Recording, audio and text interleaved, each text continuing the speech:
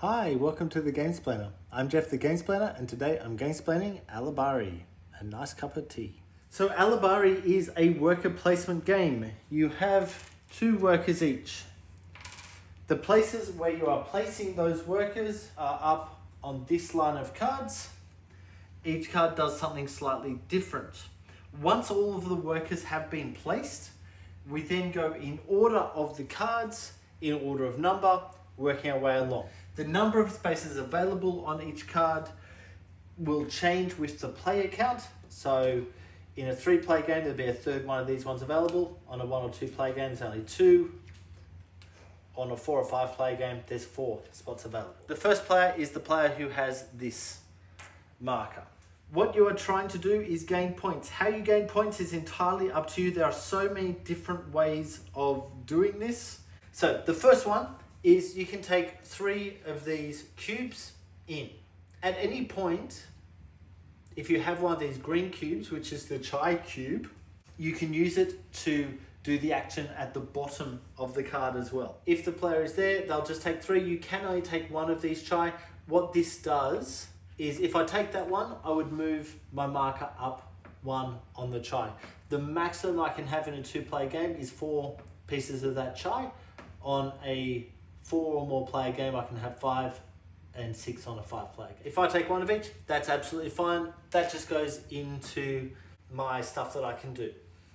If there was a guy standing on that second spot, he now only has the choice of these, but he also gets the first player marker and is regarded as first player from now on. Moving on to the B card. If you have a guy in the B card, that allows you to dig.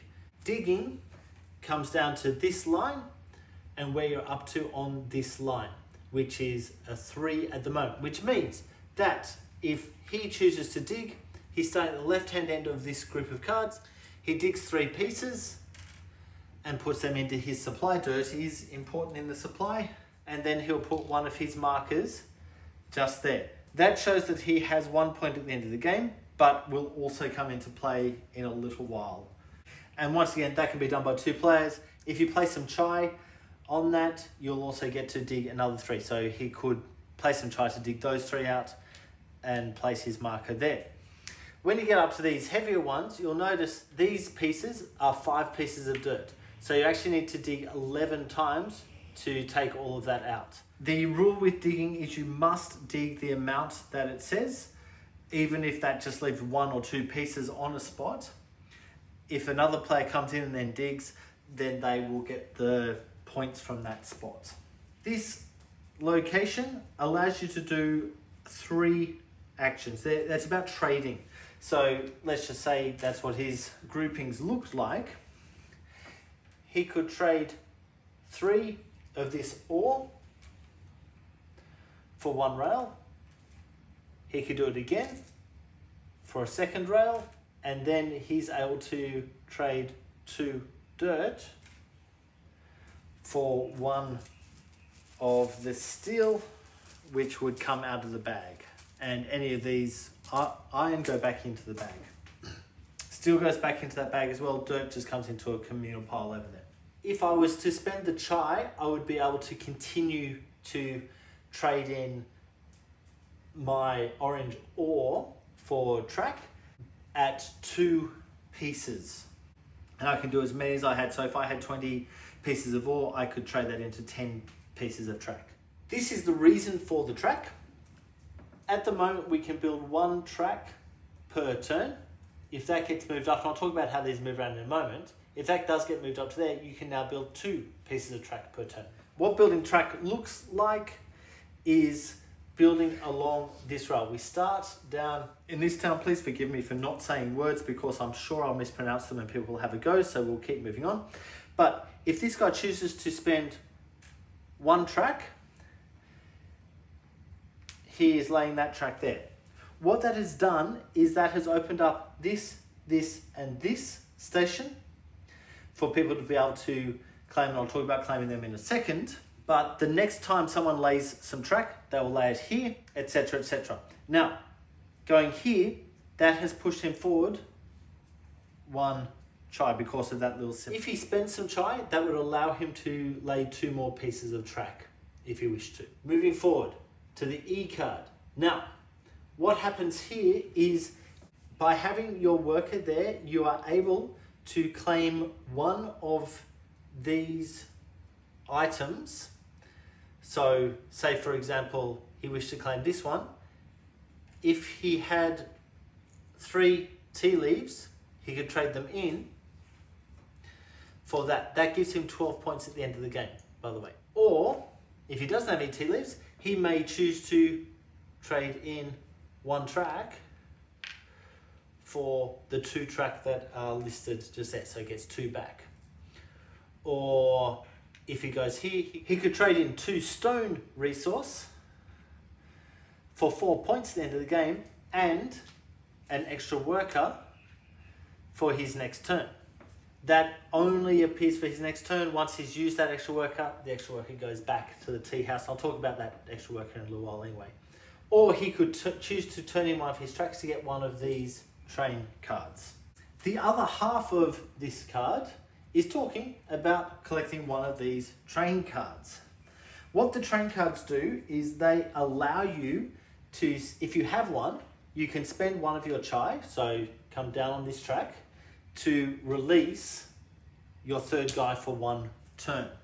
So that gives you extra guys to work with. It also gives you 9 points if you still have that train at the end of the game.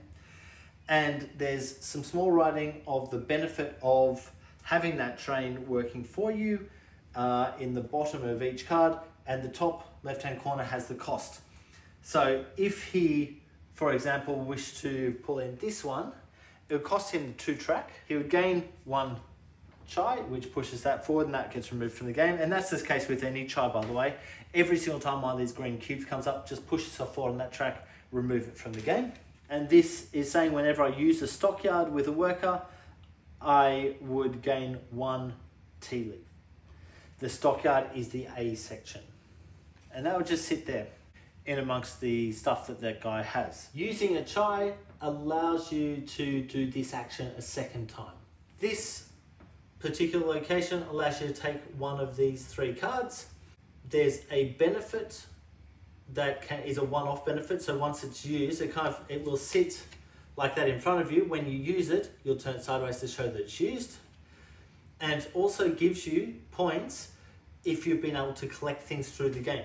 So with this one, if you have been able to get 2 of your markers on these spots, and you have 2 markers on the train station spots, you would get 17 points. If you have 5 markers on the train station spots, you'll get 40 points. If these are both in front of you at the end of the game, and you have 6 markers out, you would actually take the 5 markers off the board and put them there. You would not have enough markers to get these points. So you need to balance up what you're holding and what you're actually going after throughout the game. The chai bonus on the F card is that you would spend one of your chai to remove the cards from that lineup and reveal 3 new cards. Then this last one is trading in leaves, and I'll talk about how you get leaves in a moment, but you can trade in any number of leaves. For every leaf that you do trade in, you would push up on this track. So if I'm there, I might choose to trade in 2 leaves to push me up to the top. And that's the basics of the turns and turn orders. So the next thing that happens once you've been through that process once is we restack the contract card. So if this one had been taken, this card would push forward and no longer be available. That one would go to the end and 2 cards would come out of here. If this card had been taken, these 2 would just push forward to the end. No cards would be dismissed. So 2 more are revealed. The next thing we do is we adjust the weather. So we're looking at the next face down contract card. That's showing rain, which is this marker. These guys all move down 1. On future rounds, say that's the next one. This one comes up, that all moves down 1. Because it's sunny, the tools moves forward 2 spots. The track work moves forward 1 spot. If it happened to be sunny again on the next round, so let's just say, for example, it looks like that, the tools would move forward again. Notice this marker, what that is talking about is these. So for every one of these that you have available, you are taking one leaf. If this is managed to move up to there, you're taking 2 leaves. If it's down to there, you're taking half a leaf. So you actually need to have 2 things over there to make that available. That's how you gain leaves. The more of these you have, obviously, the more leaves you're going to be able to get when that happens. So it's here, and there is another time that happens just in there, but I'll talk to you about that in a moment. If the rain is the next one in, we reduce the amount we can dig by 1. We reduce the number of train lines that we can put down by 1. So if it was here, we'd still be able to put down 2. If it's there, back to 1. But we increase the number of leaves that will come out of each of the farms. If it's clouds, we reduce the number of leaves that come out from the farms, and these tokens go up on B and D, making those actions unavailable for the next part of the game. We then restock the cubes in the stockyard, which in a 2-player game is 6 cubes, in a 3-player game is 9 cubes, and in a 4 or 5-player game it's 12 cubes. And if that's what's come out, whenever these white cubes come out of the bag, they come down to this rondelle and get placed starting here on the next spot around. So what these are talking about is, on this one, we excavate the next 2 spots of the T areas or the farms, and we put the game's markers on them.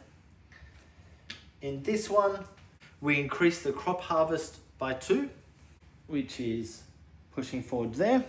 If another one comes out, that is saying that the next track has been laid by the game. Then the next one comes out, that completes a station area. So what that's actually talking about is any of these spots that haven't yet been taken by anyone, let's say for example, he'd done that one, get filled up by the game. You do not touch this town. This is always available for us to be able to grab. But this is how the game is going to push itself forward. The other thing that happens here is these 3 cubes go back into the bag. Coming around, we are coming to the equipment maintenance. And what this means is for every one of these trains or equipment that you have in front of you, you need to pay either 2 chai or 1 of these metal bars to be able to keep it. If you can't pay that, you lose the piece of equipment back up there. If it had a chai on it, you do not replace that, however.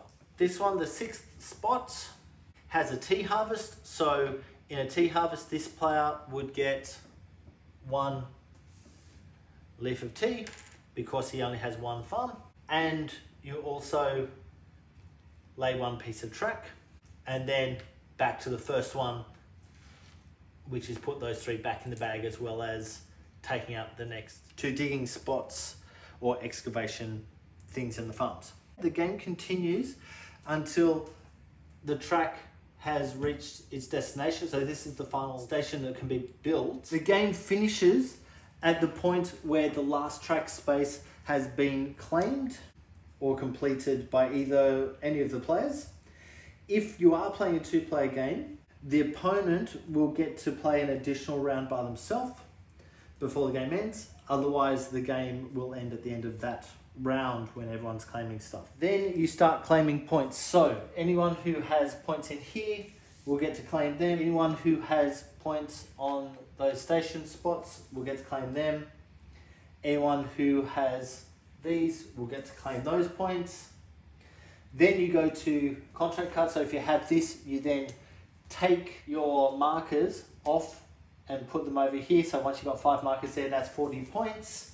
Or if you've got this card, that's talking about coming off these cards. You can move the indicated number of leaves out of your supply to get those ones, etc. If you can't move enough markers over into a card to get the points, don't move any markers, just leave them. They may be able to be used for other cards. Then you'll score the points for your position on the chide track, add half a point per leaf that you have left over, or 1 point for every 2, but you don't round that down, so that half point might win you the game. And then each equipment, which is those guys, that you have in front of you is also worth 9 points. The player with the most points at the end of that is the winner. And that is everything for Alubari. I hope that this is helpful. Please go ahead and watch my gameplay to get a feel for how the game plays. If you have any comments or suggestions, please write them below. If you have any games that you'd like to be gamesplaned, please shoot me an email to thegamesplainer@gmail.com. Follow me on Instagram and Twitter @thegamesplainer to keep up to date with the games that I'm playing. Subscribe to my videos to keep up to date with the games that I'm gamesplaining. And until next time, enjoy gaming.